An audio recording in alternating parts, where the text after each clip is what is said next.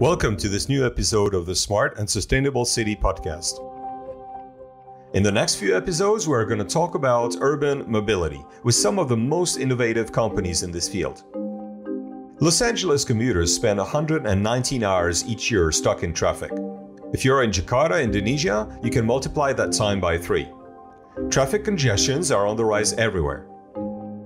Cities around the world are taking action, limiting access to private vehicles in city centers and managing their own fleet more effectively, promoting public transportation, combined with the use of bikes, of shared vehicles, and of electric scooters. Nevertheless, cars are still an essential mode of transportation for many.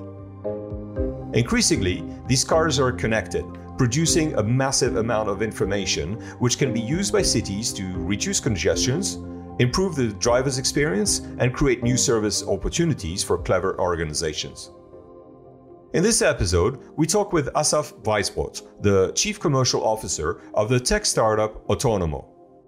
22 million real vehicles around the world use Otonomo's and its partners' technologies. Together, they enable many use cases and services to feed real-time live car data into data platforms used by cities and fleet owners to manage and improve their operations. My name is Asaf Weisbrot. I am Otonomo's Chief Commercial Officer. I grew up in the north of Israel. I studied computer science in Tel Aviv. And today I live in a small village. We voted for going to the countryside, but we loved living in Tel Aviv. Tel Aviv is an amazing city. But mobility, congestion, transportation, parking were definitely a big issue that pushed us out of Tel Aviv.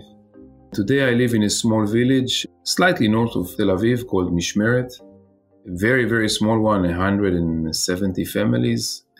I really like it that it's still an agriculture place. I'm happy to raise my kids in a very innocent, I would say even naive environment.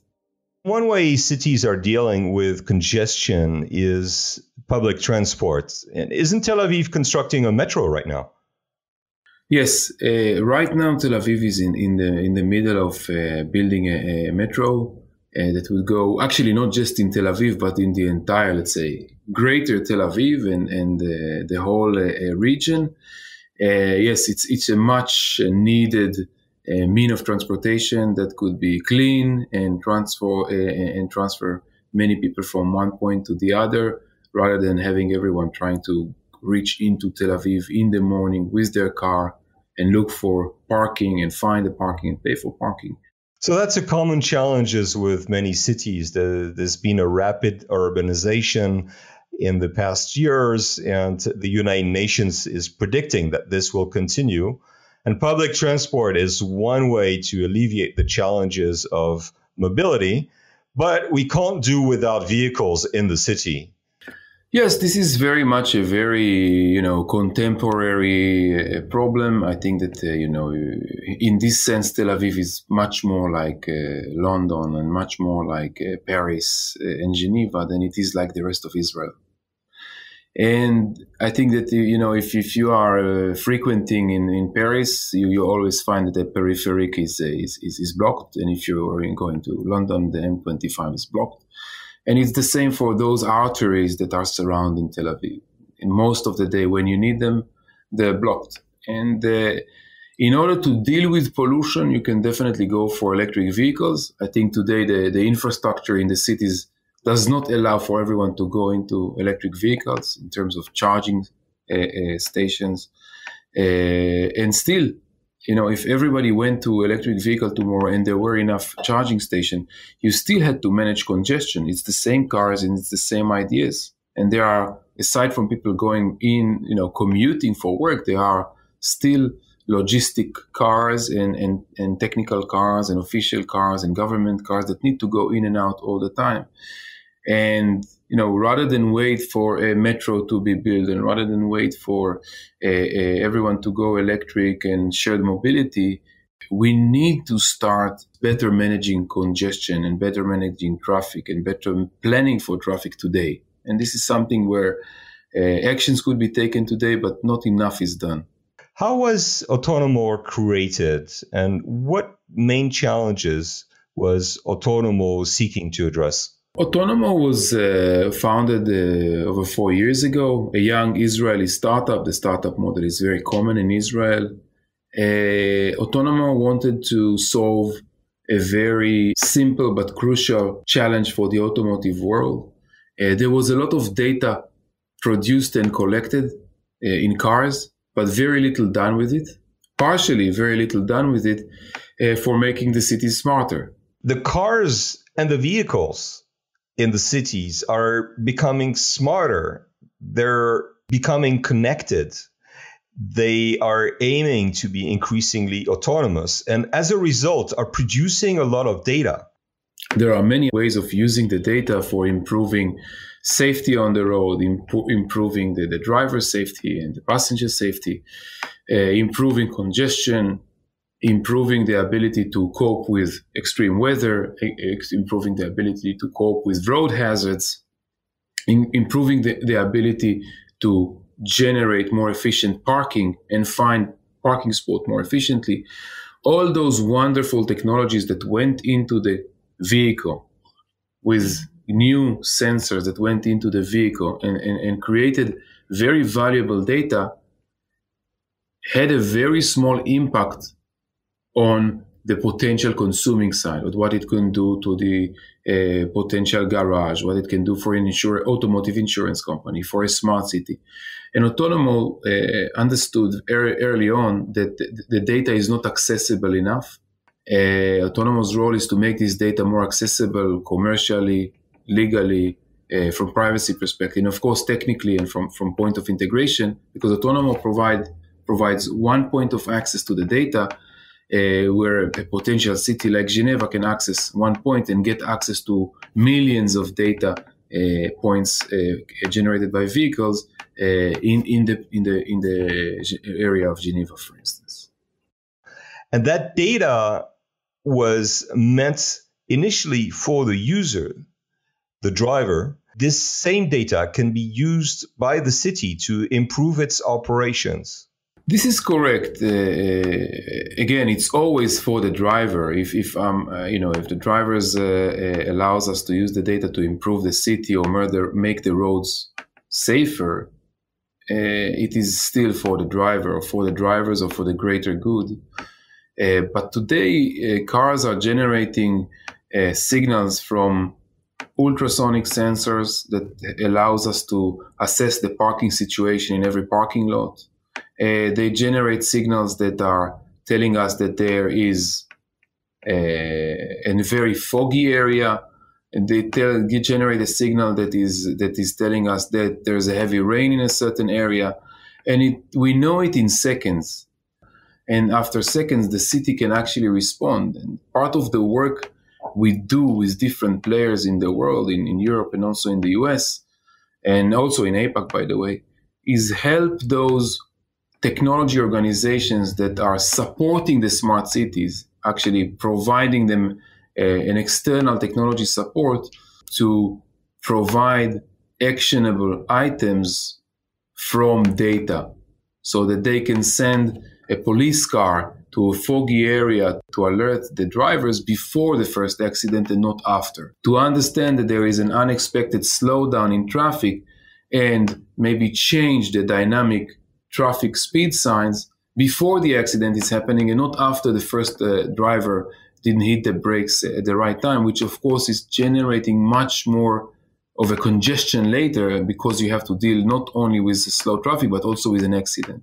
The cars are becoming sensitive cells for the city, like almost living cells of a human organism that enables the city to respond to a change in its environment, to not just respond, but maybe also take proactive actions for what might be coming out of the information collected by all those sensors. Exactly. And I think also in terms of budget efficiency, some of those car sensors could replace infrastructure that the city is paying for.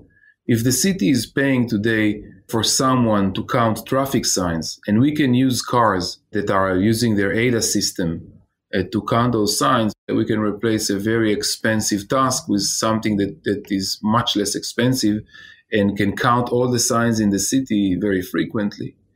If we're using parking sensors that are embedded in the pavement, we can use the data coming out of a parking sensor or of a car, what we call ultrasonic sensors, in order to assess the parking situation. I don't think infrastructure sensors could be tomorrow replaced. It has to be a blend, a hybrid of dedicated sensors and vehicle data.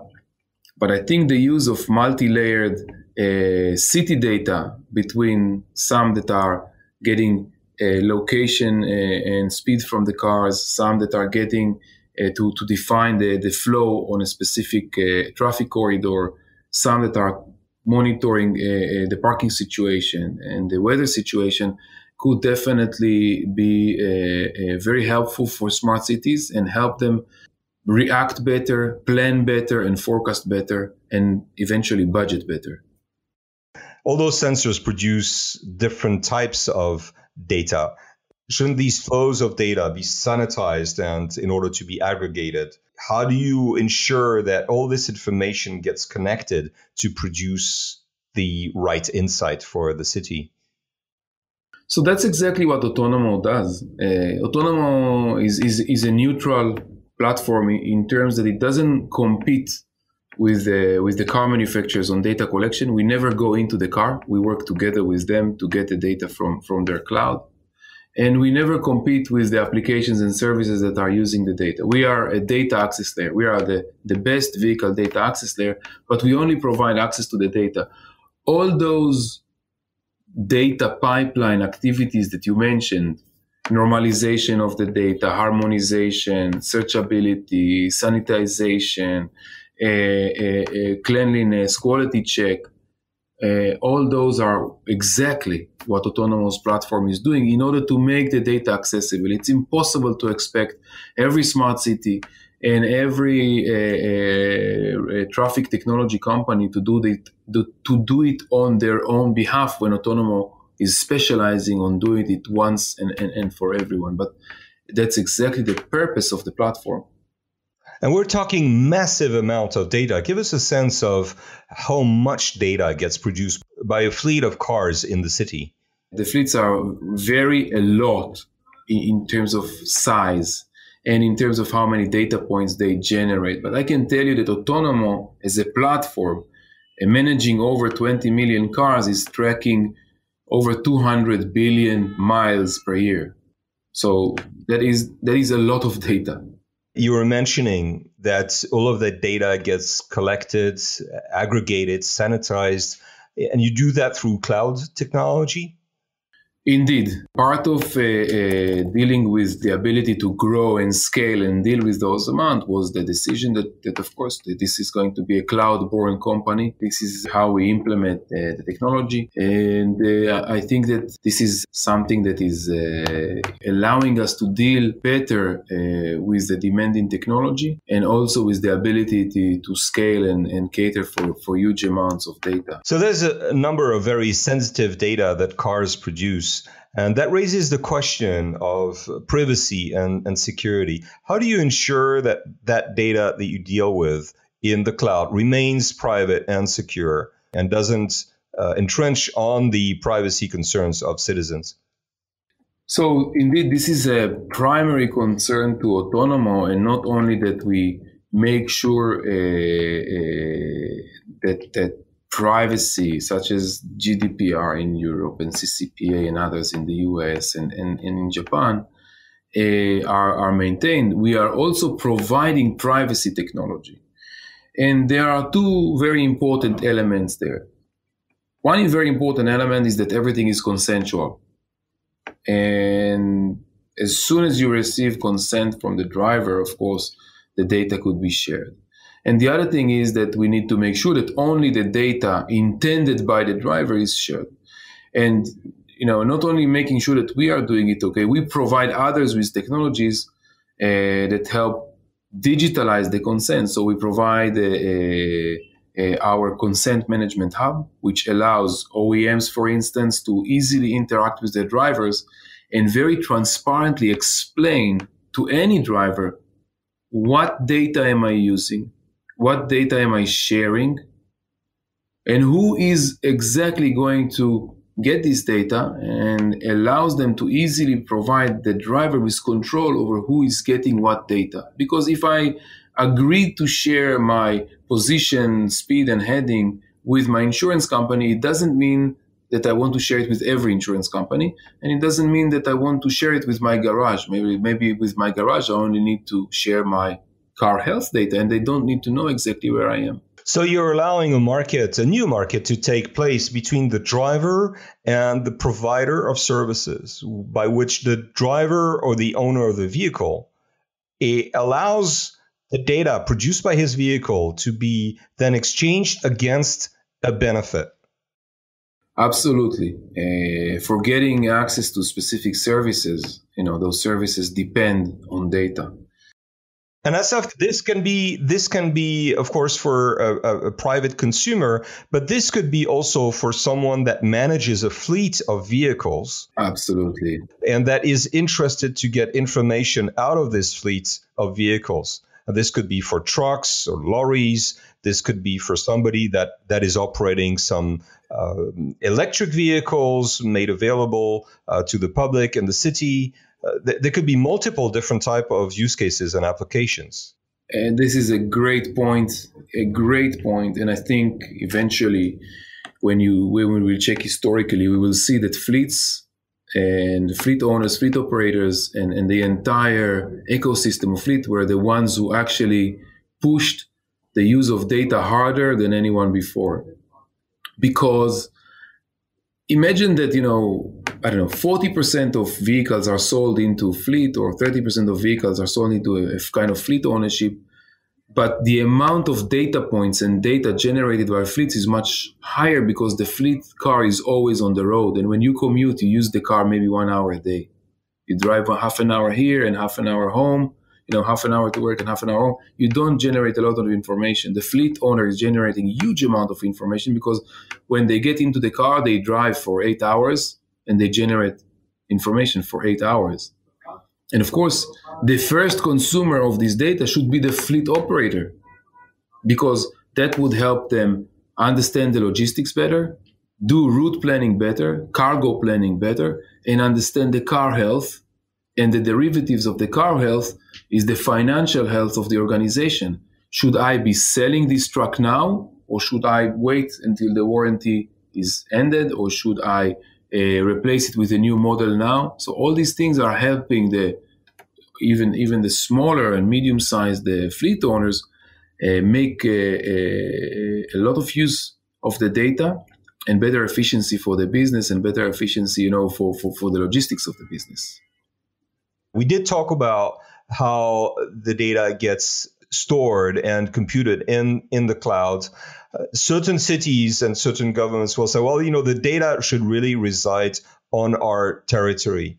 How do you manage that challenge? Do you work with public cloud and not knowing where the data is going, or do you enable a city to also work with Otonomo on it within its own cloud practice boundaries? Today, when you are setting up a cloud instance, you can set a region dedicated cloud instance that is exactly your provider, whether it is Amazon or Azure, would allow you to have an instance that doesn't sync multiple continents. So you can have a European Union dedicated instance. It will not be running in the US. It will be running from Frankfurt or from Ireland or from wherever you choose to have an instance, and it would only leave the data there. And I don't know if you know, but Otonomo is working very tightly with BMW, Daimler, with FCA. So we came across this issue 2-3 years ago. Part of what our platform does is make sure those instances are isolated. So you will work with the likes of Microsoft Azure and determine some availability zones that are linked to the physical geography where this data is being used, right? Absolutely. If you work with European and American car manufacturers, you cannot evade this issue. And we had to deal with it early on. And by the way, this is part of the great things of working in the cloud. If we had to set our own data centers separately everywhere, the cost and the maintenance cost and you know is huge. Asaf, I understand that through the public clouds, you can ensure sovereignty of the information, privacy, and security. Now, certain organizations do want to keep that information for themselves. Fleet operators sometimes have private and sensitive information about their vehicles. Is there a way in the configuration of the platform that you can ensure that this information actually stays within the perimeter of the organization? So definitely, imagine that on one side of our platform, we have data providers. Those are the car manufacturers, for instance. And on the other side, we have a police force or any kind of fleet operator, and Otonomo is in the middle. We know how to isolate the regions, as I mentioned, in terms of European, American, and Japanese instances of the system that don't send the data outside of the region. But we can also guarantee that the data doesn't even stay in our system. So it's only running through all the computation and going out of the other side. So there's no data at rest. And this is, in some extreme cases, such as government requirements, does satisfy the requirement that there's no trace left in the system. Otonomo is based in Israel. Do you have offices in other cities or countries? We have people in New York, in Boston, in the Bay Area, in Detroit, of course, and in very close to Stuttgart and Munich, in the Netherlands. So we have people scattered all over. So your platform is really a global one. It's deployed all over the world. Exactly. Otonomo has a portfolio of several hundreds of partners that are our users. They are the ones who need the data. We are the one who are working with them to make sure their services are successful using our data. And this collaboration helps us put our efforts into collecting the data and finding those partners, and not necessarily into developing services that cities need. We provide the best data access layer that a smart city solution can need. And by the way, we do the same for every segment that we work with. When we are working with certain fleet management solutions, we are not going to sell in the data into each and every fleet. There are those partners that we have that do chase every fleet, but we are chasing the fleet management solutions, the banking solutions, the bank financing solutions, and the value-added services in order not to talk to each and every fleet. So we use a lot of partnering when we work in the different markets we work with. One of your partners in the market is a company called Waycare Tech that actually develops some really interesting solutions leveraging the platform that Otonomo provides.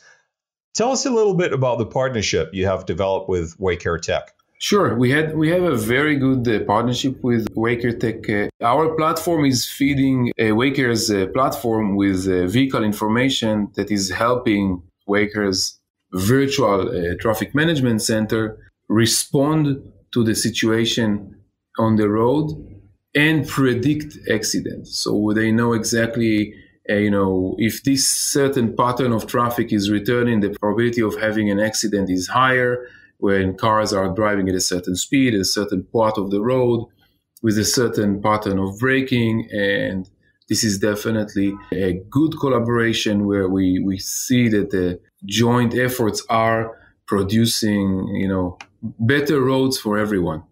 So enabling better and safer roads for everyone. I see Waycare Tech has solutions in traffic management, freeway service patrol, first responders. And in all of those solutions, Otonomo then enables some of those use cases to take place? Exactly. There is a Waycare engine where you feed the engine with vehicle data, and the engine knows how to predict when it's needed and provide the right traffic screens and right traffic situation projection when it's needed, and also do the first responder operation when the data is collected by the engine. Otonomo's role in this partnership and in enabling those use cases is just the provider of sanitized information so that a particular city can then engage with Waycare Tech to improve its roads management? Imagine that the relationship with Waycare are representing many other relationships. Waycare has its own technology and should stay focused on that technology. And Otonomo is making sure that Waycare is getting all the information they need without having to strike an engagement and sign a contract and integrate with every OEM and every fleet manager that's collecting the data in order to get the information they need. So they can stay focused on their core business, and they use our services. And where we are focused on is making the data accessible and giving them the best data possible. Of course, best data possible means that it is quality data, the right latency of collection, the right frequency, the right accuracy. So all those things are things we are focused on, and they can stay focused on providing the world with the best virtual traffic management center. And the best insight. So you're like the fuel pump to those solutions that then engage with cities to help them improve their road conditions and safety. Exactly. Another important partner to Otonomo is a company called Make My Day app. And Make My Day app claims to help smart route planning for electric vehicles. Tell us how you got connected with Make My Day app and the joint value that you provide to cities. So we work with Make My Day again for quite a while, and while Waycare is using our data to analyze trends. They're using the marketplace data to analyze traffic trends. Make My Day are working for a specific driver that needs a better route planning personally. For instance, this is an example of how very good use of Consent Management Hub would allow the driver to specifically say, I want to share my data with my electricity company that Make My Day is serving, in order for me to get better routes and get faster and more efficiently to my next charging station, in order to make sure that I'm driving in the right route and I'm not stuck without electricity. Everybody's talking about electric vehicle range anxiety, and of course this is helping deal with that. Otonomo is really at the heart of this transformation of urban mobility, enabling new markets, enabling new services to take place. Asaf Weisbrot, Chief Commercial Officer from Otonomo, thank you very much. Thank you very much, Pierre. It was a pleasure.